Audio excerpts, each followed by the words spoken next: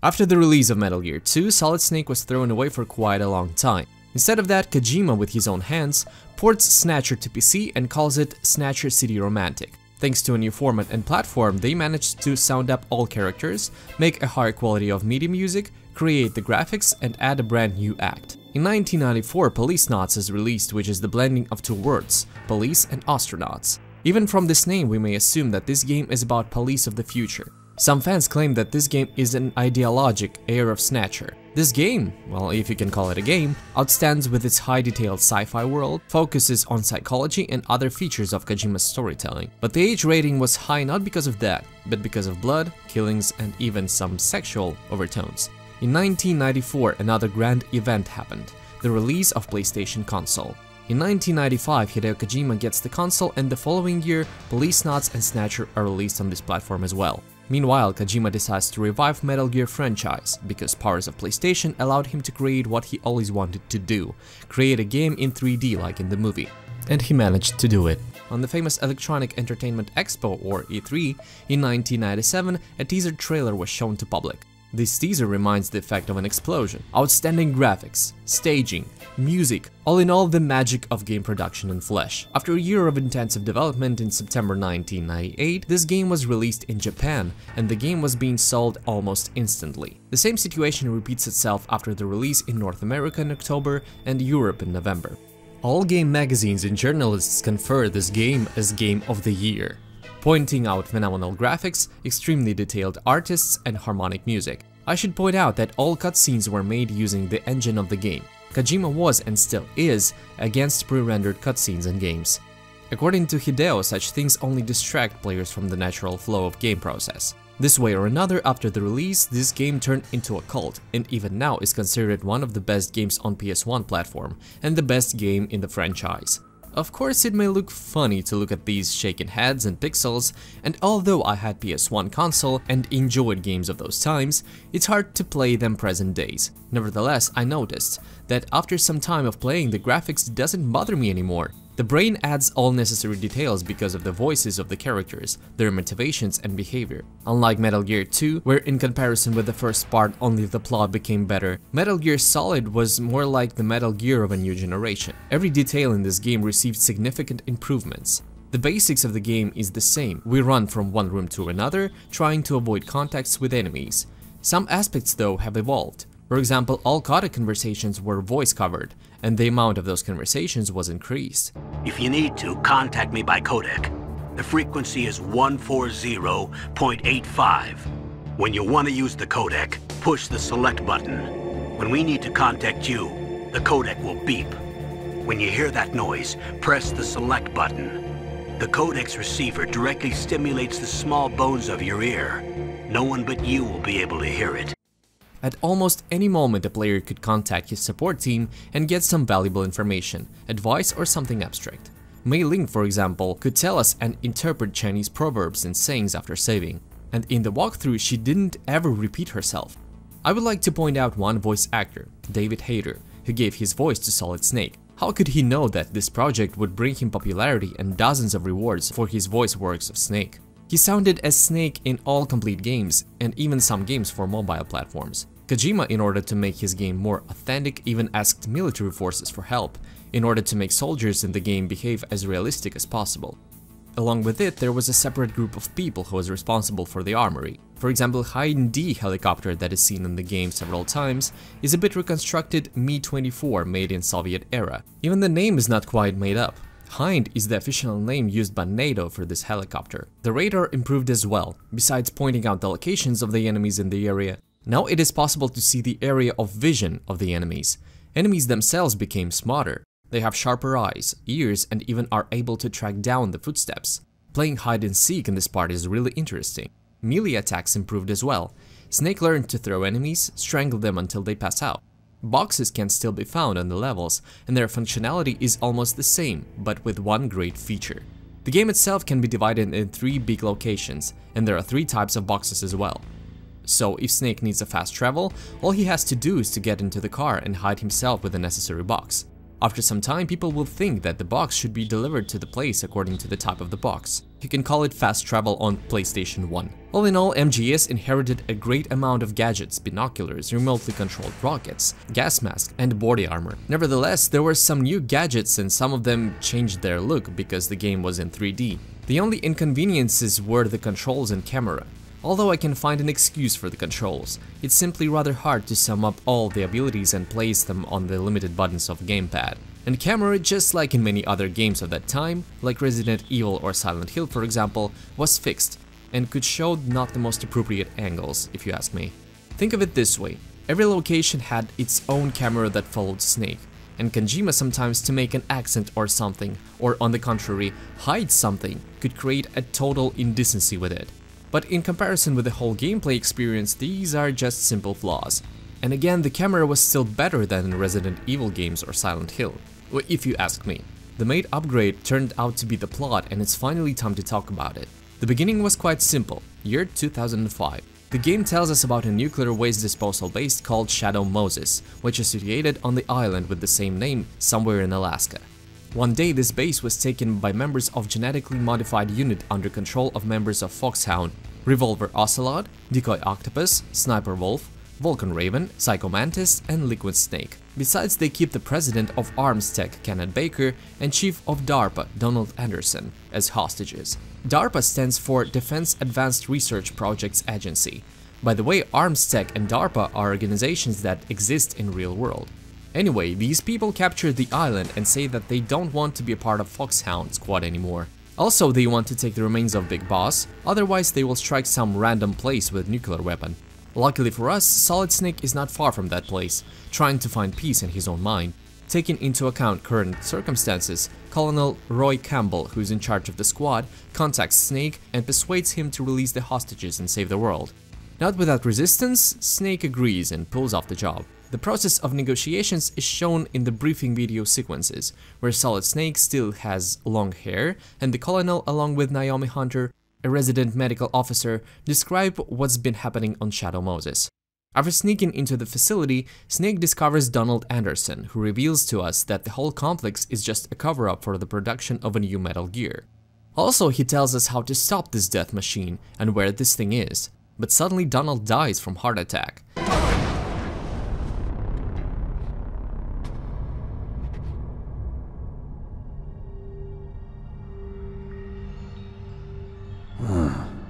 Dead. Snake leaves the cell and faces Meryl Silverburr. She is a nephew of Colonel Campbell, and after a brief talk, they go separate ways. The next one on the list is Kenneth Baker. When Snake finds him, he's, well, let's say he's not in the best condition, in company with Revolver Ocelot. You're the Arms Tech president, Kenneth Baker, right? Don't worry, I'm here to save you.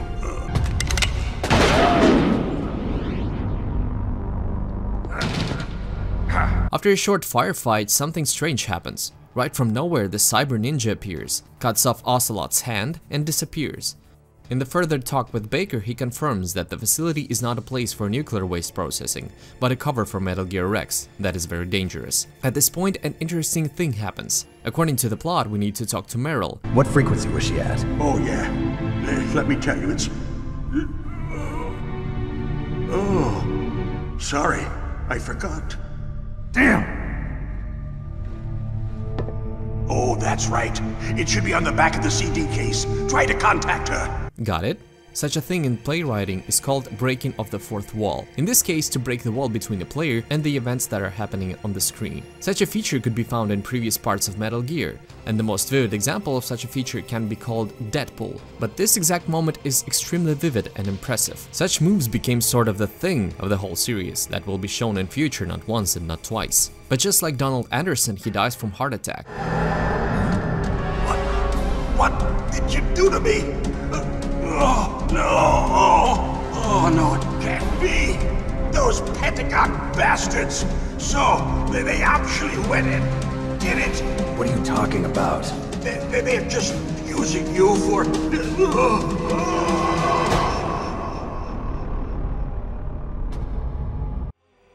Snake suspects that this can't be a coincidence. We found Meryl's frequency and learned some new information, including that one of the developers of Metal Gear, Hal Emmerich, is still alive, and ArmsTech along with DARPA have been working on a Metal Gear for a long time. Members of Foxhound, with their gene-modified members, entered Shadow Moses without a fight because their mission was to provide safety for the test of Metal Gear. Snake decides to find Hal Emmerich and encounters Vulcan Raven, a muscled shaman guy with ravens flying around him. After defeating him, Snake finds Emmerich. And again, some strange things happen. Someone is killing all people around, clearly invisible and cruel. After reaching one of the offices, Snake realizes that this someone is that cyber ninja from before. They fight with each other, but Ninja decides to run away and disappears. Snake realizes that this ninja is none other than Grey Fox from Outer Heaven, who fought with Snake in Zanzibar Land. According to Naomi, his body was rescued from the ruins, but only to be a vessel for experimental drugs and put on that exoskeleton. Members of Foxhound had been performing experiments on him for 4 years in order to find the most efficient ways to improve experiments with genes. And all those modified soldiers are the result of those experiments. And the most important thing is that Grey Fox completely lost his personality and mind. The last thing he remembers is that fight with Snake on the minefield. That's why he's so obsessed with Snake. He wants him to make Fox real at least something, even pain. Hal is saved and he shares with us much more valuable information. It turns out that this new Metal Gear is not just a copy of the previous one. This one is a new generation and it's more efficient in many ways. The main difference is that it uses magnets to fire a nuclear weapon. In other words, in stealth mode, because in this mode those rockets don't leave a heat trail and cannot be detected. Also, he says how to cancel the launch. Hal asks us to call him Otacon and says that he loves anime. After some short sequences and talk with Meryl, Snake will meet him, Psycho Mantis. He's a part of Foxhound Squad and specializes on mind control and telekinesis. The fight with him is a complete mindfuck in terms of game design, because this villain completely destroys the fourth wall, and I can't find an example what villain can do such a thing up until even nowadays. First of all, before the fight he says, "Let me read your mind. No, perhaps I should say your past." The truth is, he reads the saves on your memory card and analyzes the information he finds there. He can say that a player saves the game too many times or doesn't do that. Also, he can mention what games from Konami you've played, but the most interesting things are yet to come. You still don't believe me? I will show you my psychokinetic power. Put your controller on the floor. Put it down as flat as you can. That's good. Now I will move your controller by the power of my will alone.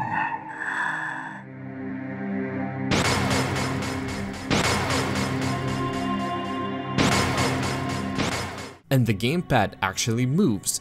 Well, actually it just vibrates and moves on the floor, but nevertheless. Besides, in order to fight him, you have to use your second controller. Or, if you have only one controller, switch it from one port to another. And he likes to shut down the picture, leaving the word Hideo. I think it's enough to say that Psycho Mantis merited his own article in Guinness Book in 2008 for the most innovative usage of a controller. After the fight, the Mantis will tell Snake his story. The story of a boy who found a gift to read people's minds, who found only violence, hatred, pain and suffering there. He was hated by his own father because he blamed Mantis for the death of his wife, because she died while giving birth to the child. I guess that was the main basis for the further growth and hatred of humanity.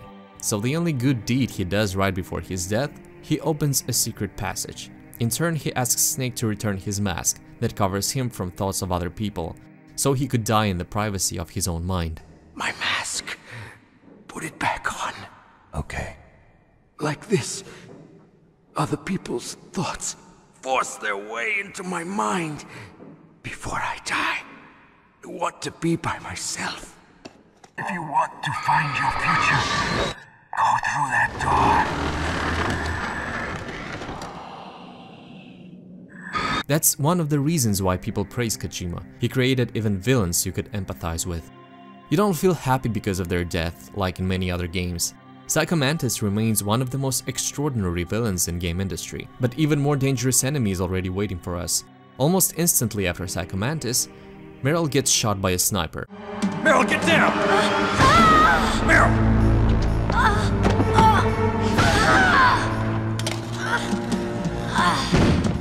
She was shot by Sniper Wolf. Snake has to leave his bleeding partner in order to get to the armory and get a sniper rifle. When he comes back, he doesn't find Meryl.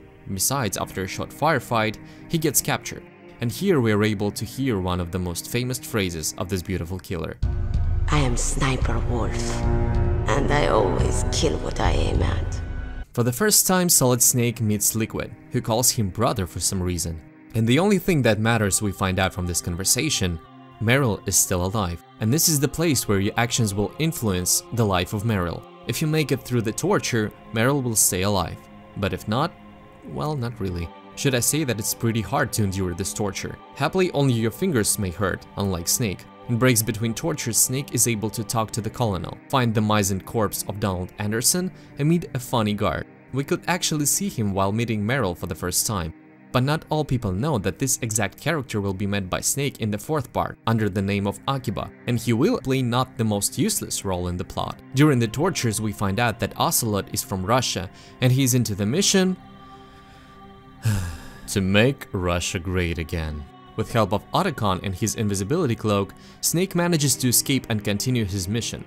After some not really important dialogue, Snake runs up to the roof and destroys the helicopter Hind D with Liquid in it, but after coming down, Snake meets Sniper Wolf again. After the fight, this woman tells Snake and crying Otacon her story. He tells us that she's one of the Kurdish people. The Kurds is an ethnic group that lives mostly in the areas of Middle, North Zagros and upstream of Tigris and Euphrates. They have a very complicated history, but the only important thing for us is that since 1840, they've been fighting for their independence, taking into account that they don't actually have their own country. She's lived in war all her life in fear that this very day can become the last one. All governments don't care about this conflict, and then she found Big Boss, who took her to Foxhound, where she became a sniper. And she decided to take part in this mission not because she wanted to destroy the world with nuclear weapon, but because she wanted answers. Answers from the world that took Big Boss away from her. From now on, we start our way to Metal Gear Rex, the final way to stop the launch. Suddenly, Master Miller, our helper in terms of flora and fauna of Alaska, reports that apparently Naomi Hunter is not Naomi Hunter. Snake meets Vulcan Raven, who is not in a tank this time, but holds a huge machine gun. Before death, he will tell us some words about honor and what it means to be a warrior. Also, he will hint us that Donald Anderson, chief of DARPA, could be someone else, because Decoy Octopus, master of disguise, is so meticulous, he even copies the blood of his victims. Later, the truth about Naomi reveals. She's not the person she claims to be, and Snake is a carrier of a unique virus, FoxDie, that affects people only with specific genes. Specifically speaking, Foxhound members and headquarters of ArmsTech. Naomi confesses and tries to explain why she poisoned Snake with this virus. Tells us about the relationship with Frank Yeager, better known as Grey Fox, how he found her, took care of her, told her about the world, about her hatred to people who didn't allow him to just die and put him into that cyber costume, about all those tortures and experimental drugs. The only desire of Naomi was revenge, but there she claims that the virus was a part of the program right from the start, and she put some her own modifications in this virus. After reaching Metal Gear, Snake learns the temperature secret of Digital PAL key that Snake found earlier and that can put an end to this. And while he's running around, the plot is being revealed more and more. Turns out that Pentagon wanted to kill everyone on Shadow Moses with Fox-Die virus in Snake's body, just to pretend like nothing happened on that island. Master Miller, who's been helping us through our journey, turns out to be Liquid Snake. And Solid Snake, guided by Liquid's instructions, enters final codes in order to launch the rockets.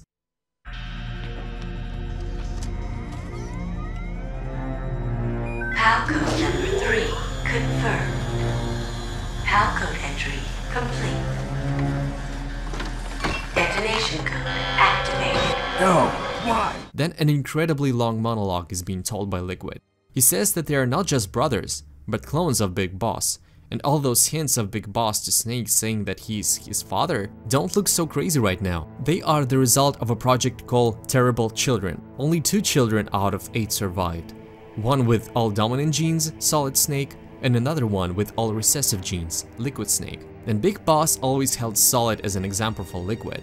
As a result, Liquid had an awful inferiority complex, so he decided to show the world what he's made of. In the end, the fight with a huge walking machine. In the culmination, Gray Fox enters the scene, saves Solid's life, but dies.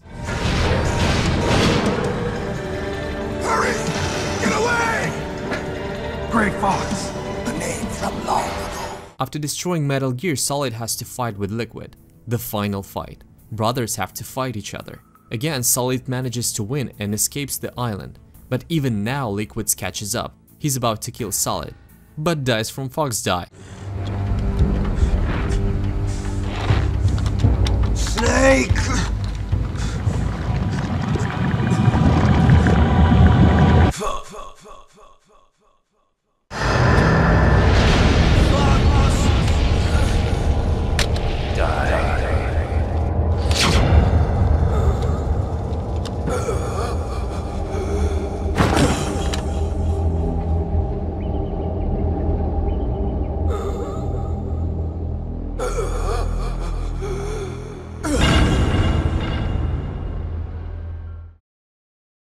And after the title, some unexpected facts reveal. Voice that clearly belongs to Ocelot reports that everything's been not quite the way they expected. First of all, Liquid had dominant genes, not Solid. Second, there were actually 3 survived clones. And clearly, Ocelot works on the 3rd one, with the name Solidus. And specifically for him, Ocelot stole information about Metal Gear and its tests. And last but not least, Solidus is a president. Well, there you have it, a very short retell of the plot of Metal Gear Solid. I haven't mentioned dozens of small details and technical aspects, which may not influence the plot, but make you surprise and think deeper. And I think now you have the idea why this game is praised so much. One more moment can prove this fact. Hideo Kojima didn't just invent a new world, he managed to merge our real world and the world of MGS. We could find mentions about John Edgar Hoover, who was an American detective and the first director of FBI, convention about nuclear disarmament, and many other things. Take the Kurds again, who really exist in real life, for example. Just like in many Japanese games and movies, there were some jokes to diffuse tension in the game. Don't move!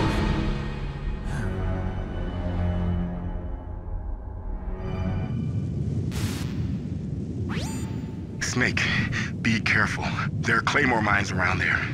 Use a mine detector. Who are you? Just call me Deep Throat. How did you recognize me in disguise? I never forget a lady. So there's something you like about me, huh? Yeah, you've got a great butt. Oh, I see. First it's my eyes, now it's my butt. What's next? If you finish the game twice with different endings, Snake will wear a suit just like James Bond, and Gray Fox will wear a red exoskeleton instead of gray. Original game was sold in quantity of 6 million copies, and please keep in mind that this game was an exclusive for PS1 in early 2000s, at least at first, and this is an extremely good result. Unlike MSX, PS1 was the platform that was acclaimed in the whole world, so platform didn't need to try too hard to keep the interest.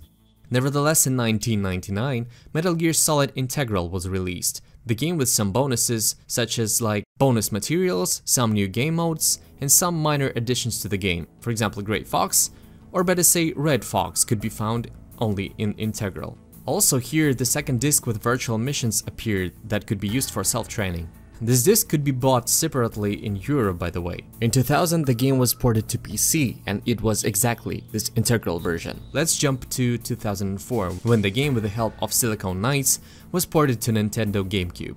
The game used the engine of Metal Gear Solid 2: Sons of Liberty that was already released on PS2. It was almost the exact copy of the original game, but with better graphics and new voice covers of all dialogues. Nevertheless, a lot of fans didn't like this game due to some reasons. First of all, new cutscenes. Certainly they had to be recreated because of the new engine. In order to do that, a movie director was invited. His name was Ryuei Kitamuro, and he created every scripted scene into slow-mo with bullet traces and acrobatics, which made the game look more like Matrix than Metal Gear Solid.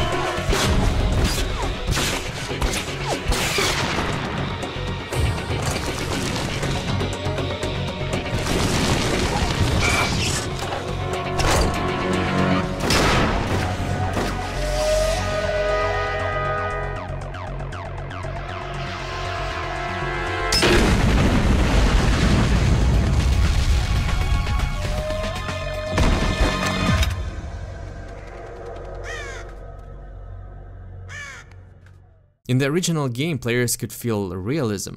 Ninja behaved like ninja, a huge bodybuilder with a gun was a huge bodybuilder with a gun, and Snake was a warrior, not some kind of shinobi with all that acrobatics and bullet invasion. The game lost its realism and the dramatic part along with it, because it's hard to sympathize to someone that ain't real. But still, some sequences were truly gorgeous.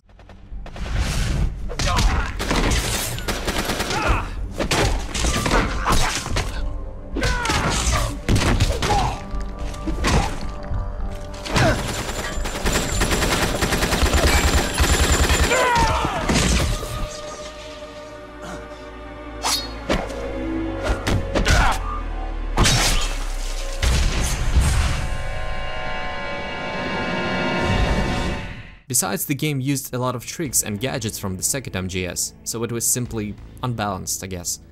The last thing that players didn't like very much was controls. Even on PS1 it was sometimes really hard to control the character, and on GameCube it became even worse in some cases. But still, this was a decent product that allowed new gamers get familiar with this franchise, and all gamers look at this game at a different angle. In 2007, MGS turned into Interactive Comic Book on PSP. But there is not much to say, cause Interactive Comic Book is an interactive comic book. I should only mention that there was the original comic book that consisted of 12 issues and was released 1 year before, and this version for PSP was based on the original comic books.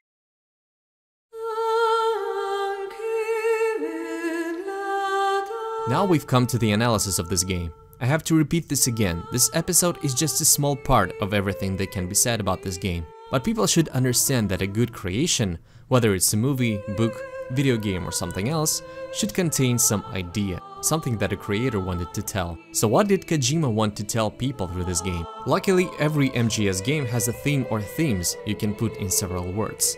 And for this game, this word would be genes. The discussion about genes pierces the plot of the game several times. What genes do we inherit from our parents? Is it enough to give someone your gene code to say for sure what kind of person he or she will become? What's the price for blood bonds and spiritual bonds? Is it possible to read one's fate in his or her DNA? Why did Solid win over Liquid if the last one had dominant genes? Why did Friend Yeager remember only the last fight with Snake, although he had a lot of other stories to tell? Why did he save Solid? And do these gene-modified soldiers worth those efforts and money to create them? Are they really better than people who had horrible but true experience instead of gene therapies? These are only the part of all the questions you encounter in your walkthrough. Another theme that rises here through Hell and Naomi is, why do some people decide to become scientists?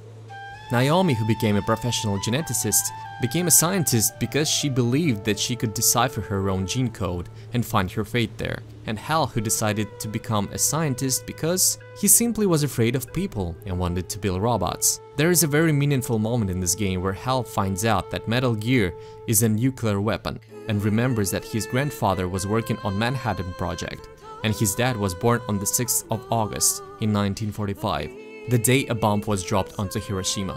Such an unwanted inheritance he has. Again, the theme and problem of nuclear weapon is also very well described, because for Japanese people this theme is a very sour subject. Also, the theme of military men and their experience on the battlefield is touched, because all those soldiers of New Generation are just people with modified genes, who had experience only in virtual reality, not in real world. Questions like, what can people do to other people? The stories of Psycho Mantis and Sniper Wolf demonstrate this question vividly. Of course, someone can say that all these questions and drama are plucked from the air, but hear what I can tell you. Play this game yourself. Yes, it's rather old, but believe me, the story and atmosphere devours you completely. In order to feel all this, you have to play it, to listen to the characters in the game, what they say and how they say it. You mustn't allow yourself to be chained to fate, to be ruled by your genes. Humans can choose the type of life they want to live. The important thing is that you choose life, and then live. So it was Metal Gear Solid, one of the most straightforward and definitive games in this franchise. Doubtless revolution in terms of the plot, gameplay, graphics, game design, and many other things. This is one of the games you can analyze and analyze a lot. The next episode will be dedicated to Metal Gear Solid 2: Sons of Liberty, and its most complicated and twisted plot in the franchise, maybe even in the whole game industry actually. But we'll talk about it in several weeks.